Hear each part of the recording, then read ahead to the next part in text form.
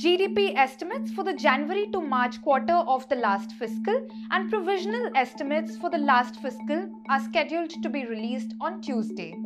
Economic activity is expected to have lost some pace in the fourth quarter, marking the third straight quarter of decline, exacerbated by the spread of Omicron and the still ongoing adverse geopolitical developments.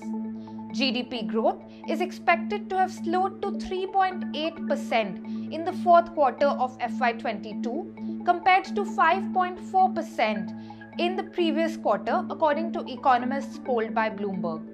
GVA is estimated to have grown by 3.6% from 4.7% in the same duration. Along with figures for the fourth quarter, we will also see revisions to the figures for the previous quarters on Tuesday.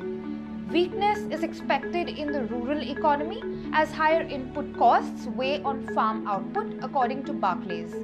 Elevated input costs and supply chain disruptions are also likely to have impacted mining and manufacturing, while construction is expected to have seen a strong bounce back.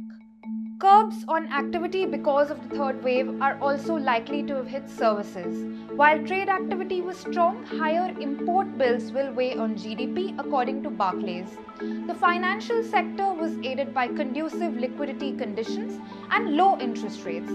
Going forward, strong credit growth, a large increase in investment intentions, and a high budget allocation to capex indicates that the investment cycle is strengthening. This is according to Moody's Investor Services. But a rise in crude oil, food and fertilizer prices will weigh on household finances and spending in the coming months, Moody's has cautioned. It has added that the rise in the benchmark repo rate to prevent inflation from becoming generalized will also slow the demand recovery momentum. But unless global crude oil and food prices rise further, the economy does seem strong enough to maintain solid growth momentum.